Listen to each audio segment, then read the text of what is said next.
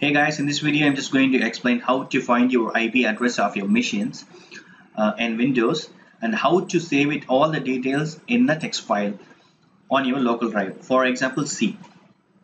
So now I'm gonna open my command prompt with run as administrator.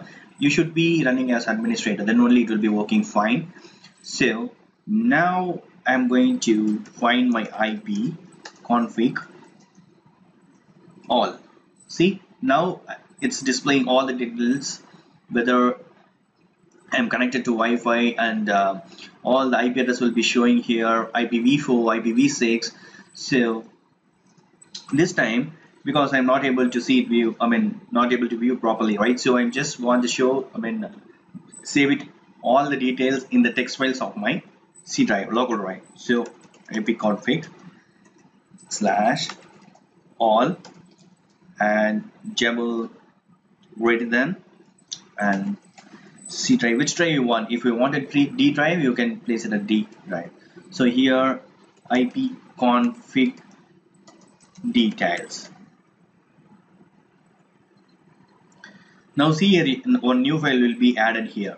So dot text. See, one new file has been added here. Just right click and edit with open notepad.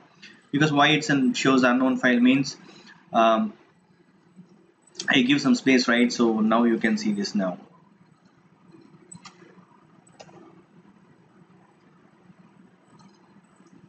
See, it's added, came as a text file. So I'm just double clicking it. You can view all the IP configurations of your machines, your PC.